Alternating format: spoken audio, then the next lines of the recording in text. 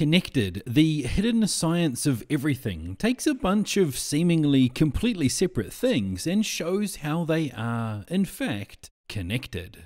It's a recent arrival on Netflix and is a 6-part docu-series. The subjects covered are surveillance, poop, dust, digits, clouds, and nukes. I actually went, wow, that's amazing, at part of the first episode. They explain how this little bird called a veery is better at predicting bad hurricane seasons than computer models. It's quite incredible. I also found the episode that centered around Benford's Law to be fascinating too. There's some cool animated graphics used throughout which I thought did a good job of supplementing the information being explained.